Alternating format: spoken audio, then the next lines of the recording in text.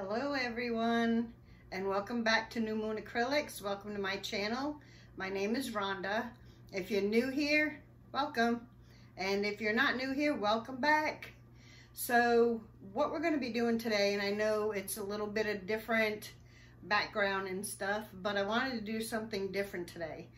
I need to put a backing on this painting right here, and because this is a commission piece, and I need to deliver this tomorrow. So I need to put a backing on it. So I figured while I'm doing that, I might as well show you how I do my backings. So without further delay, let's get this thing covered. Alrighty, well, let's go create something new. Okay, hello everyone. So today we're going to be putting a backing on this painting here, this commission piece. A nice young lady had ordered this for her son's birthday. I had already done one for the son, and she wanted one to match the one that he already had, but in a different technique. So what we're gonna do is we're gonna put a backing on this one. So as you can tell, I do not tape the back of my paintings when I paint them, and reason being is because I do put a covering on them. So what you're gonna need, and I tried using Mod Podge for a while, but actually ran out, so I wanted to try something different, something a little more economical. As I've said in previous videos, we're all about trying to make money with our paintings, not put a whole bunch into them. So anyway, I use glue all, the Elmer's glue all, the same Elmer's glue all that I made that last painting with in my last video. Multi-purpose, folks, and I get this on Amazon.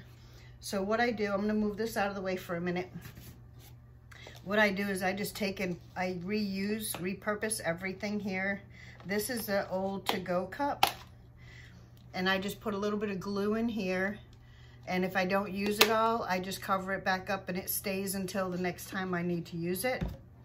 And then I'm gonna use a sponge brush to apply the glue to the back of the painting. You can also use your hands if you want to with gloves, or you can use a paintbrush, whatever you choose to put it on. I like these better. And you're also going to need a pretty sharp utility knife or an X-Acto knife or something, but you're going to want to make sure that it's sharp. So I'll put that over here. So I also have an old kitchen towel to put down on my table to protect the front of the canvas, the painting, because I use this table for a lot of stuff. I do have a covering on it, but instead of changing it out every time, I just put the towel on there.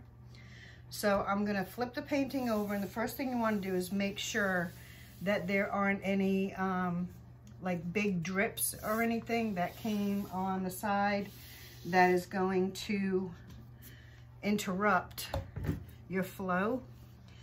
And if there is, like there's a little drip right here, so I'm just gonna take that off. And that's actually just a little drip from the varnish. So everything else looks pretty smooth, and we're good to go. Okay, so I'm gonna take my glue. Wait, back up a second. Before I do that, I need to measure out my paper here. And I forgot my scissors. Hang on one second. Let me get my scissors.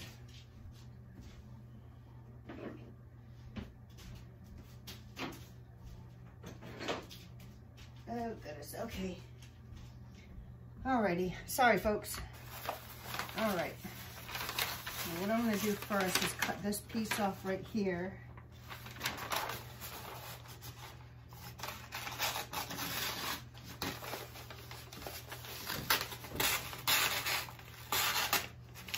Okay, and I save this for a smaller painting.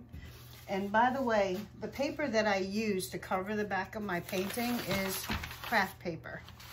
This Kraft paper I get at Dollar Tree, and used to be $1 a roll, but because Dollar Tree went up in the prices, it's $1.25 now.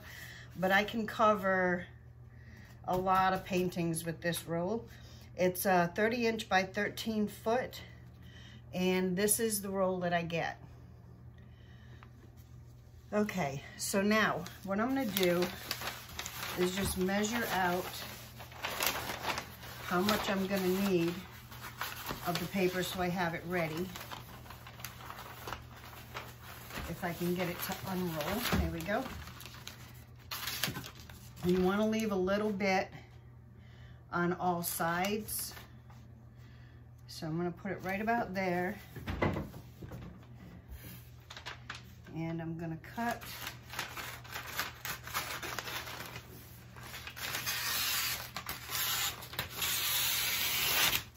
right like that. And then I'm also gonna trim down here because I don't need all this paper down here.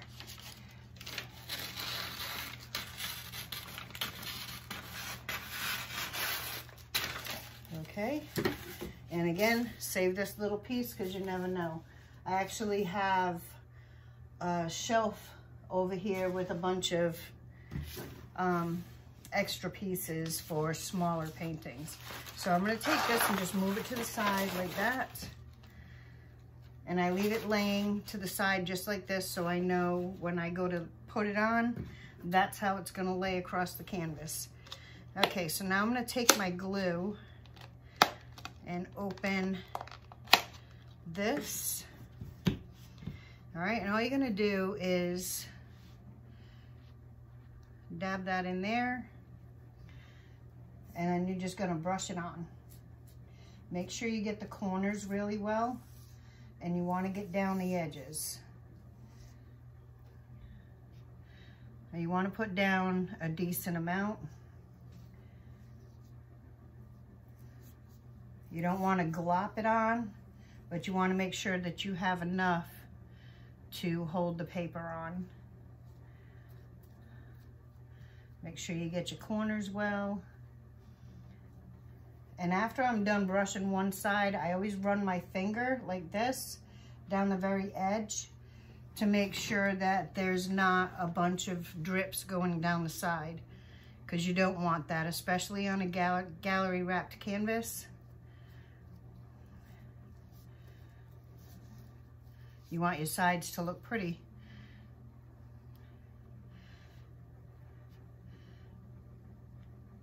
Now, because there are staples in the backs of the canvas, you're going to want to make sure that you get where the staples are as well.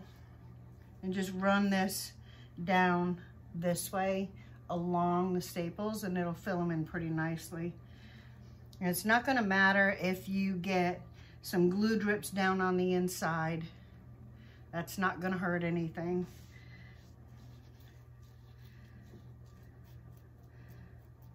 And this is not very time consuming either. And like I said, it's very inexpensive. That 1 gallon of glue all will go a long way. It'll make your paintings and back them. How's that? Okay, one more side to go.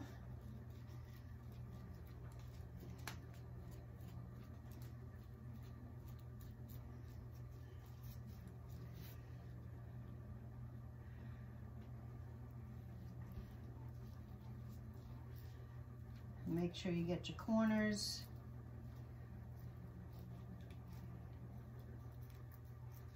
Like so.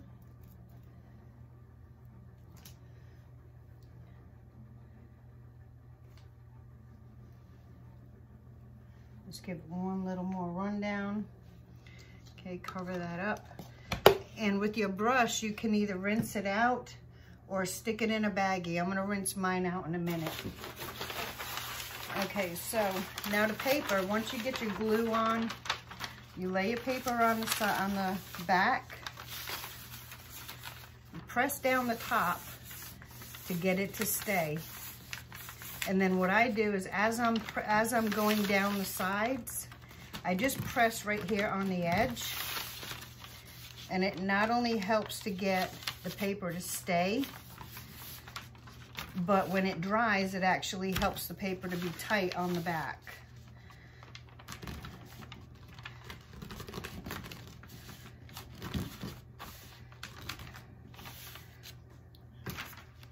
Turn it this way. Whoops. It's all right if it tears because that's coming off. Just rub it down the side like this. And then what I like to do is tip it back over this way and just press down on the edges to make sure that everything is going to be connected. And just make sure that you press on the edge and not where the canvas is not supported by the frame.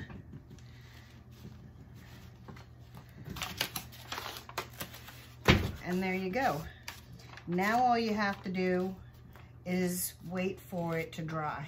So I'm gonna put this video on pause, and then I'll be back in a few minutes to trim the back. Alrighty, so I'll be right back.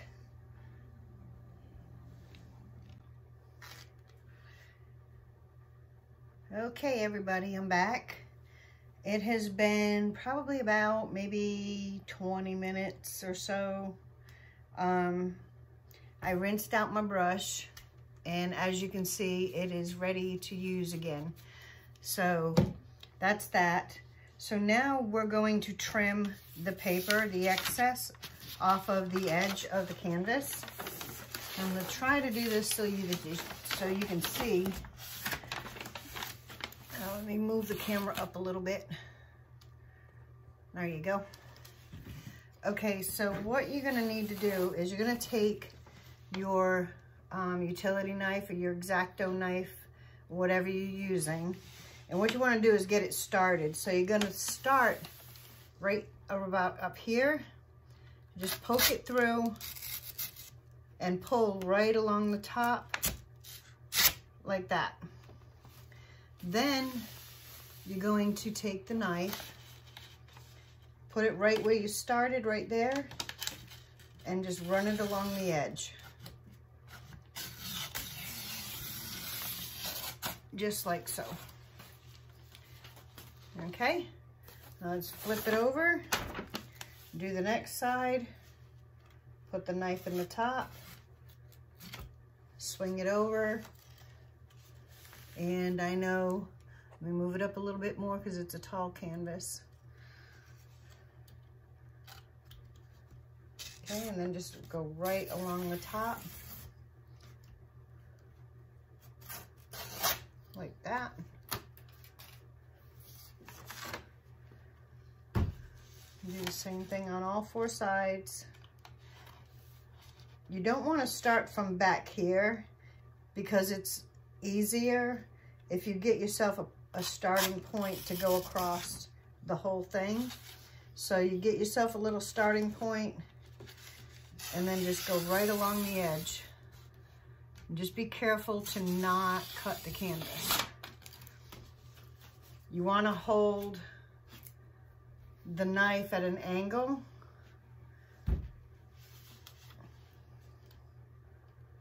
so that you don't cut your canvas. Let me see if I can get this in just a little bit closer for you. So you're gonna hold your knife kind of like that at an angle. You don't want to hold it like this because you chance cutting your canvas. So you're gonna hold it at an angle, and then you're just gonna bring it forward a little bit and then just trim. I'm gonna bring this back towards me because my arms are not that long, so I can finish off the trim.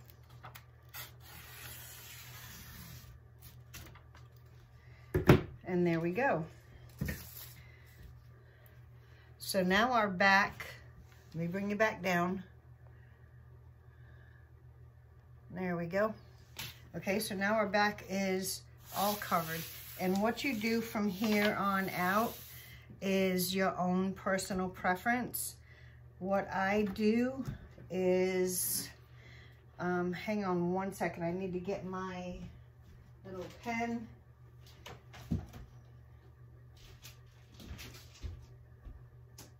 Which I can't find.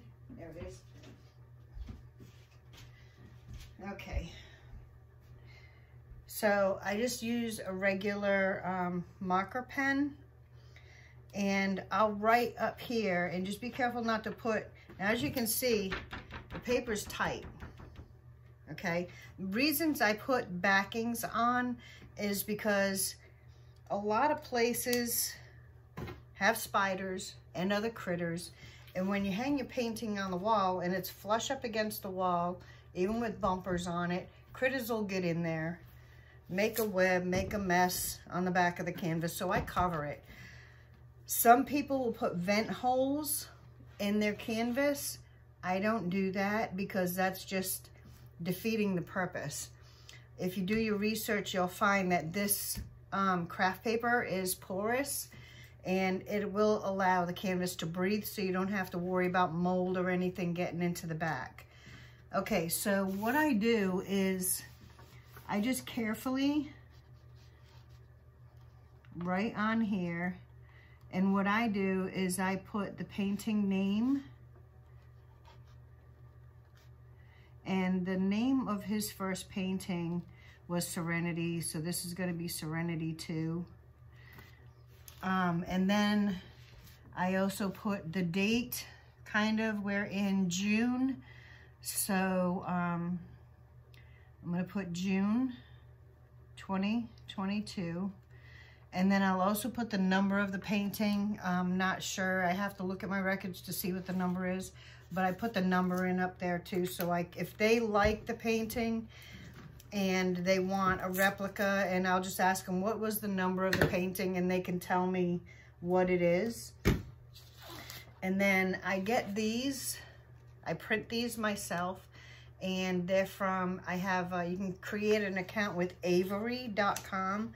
I'm going to try to remember to put all this stuff down in the descriptions. I know I keep forgetting to do so, but I have an account with Avery, and it's a free thing. You go on there and you can design your own stuff. And then I pick up these labels, and you can get any kind of labels you want. I get these at Walmart, or you can also order them from Avery themselves. And then I just print them out, and I'm good to go. Saving money. Don't need to have anybody printing my stuff for me, because I can do it pretty well on my own. Then I just sign on the bottom. And then this painting, because it is going to someone the mom wanted a special, okay, get the words right, special message to her son. I'm not going to show it to you, but I have it on here. I printed it out and laminated it, and I'm going to attach it to the back of the canvas right there for her. So there's a special message. And then I always add a little extras. This is what keeps your customers coming back. I add the little extras. These are little rubber bumpers that you can get on Amazon. They're little rubber feet, and I'm going to put the link to that also in the description. And these help to keep the canvas off of the wall just a little bit. So you just put one in each corner. If it's a really long canvas or a really large one, you can put more. When I have canvases this side, I put one on each corner. And I don't put them in the middle, because when the folks are hanging this painting, you know that they're going to put whatever they're hanging it with probably in the middle. So you don't want to put a bumper in their way. And then I also attach, I also get these from Amazon. These are little sawtooth hangers. See? They're little sawtooth hangers, and they have, I hope you can see that good enough. Right there is a point, so they don't need to put screws in these. I hate the little sawtooth hangers that have screws in them, because you can never get them little screws. You drop the little screws. And so what I do is I just put a couple of these in a little baggie, like so. And then I just attach it with my stapler to the back of the canvas, and it's not hurting the canvas at all. Like that. And then she's good to go. All I got left to do is put this little note up here for the mom, put the date on, put the painting number on here, and this painting is ready to go. So all of this that I just did probably cost, it was $1 for the paper for a whole roll, and that roll will do approximately like 15 paintings or more, depending on the size. Like I said, the roll is 30 inches by 13 feet. So that's a lot of coverage for the backs of your paintings. And that's, like I said, again, it was only $1.25. The Elmer's glue wall to attach the paper to the back, again on Amazon. And I'm gonna really try this time, folks, to put everything down in the descriptions, put the links to everything.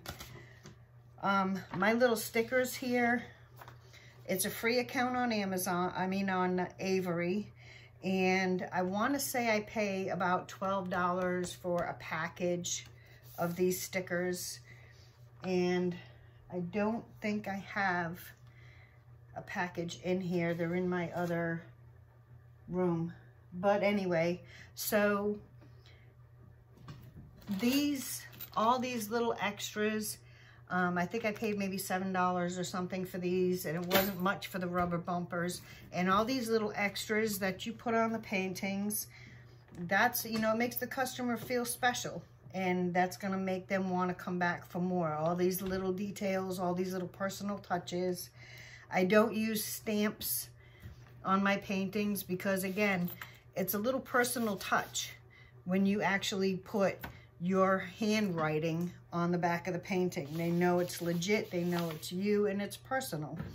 So anyway, I hope you liked this video, and if you did, please like and subscribe. And hit that little notification bell so that you can see when I'm going to be putting up more videos.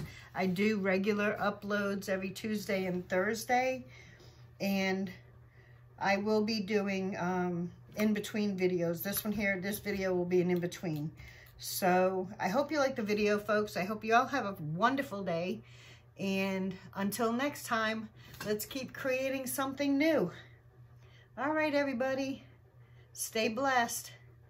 Bye.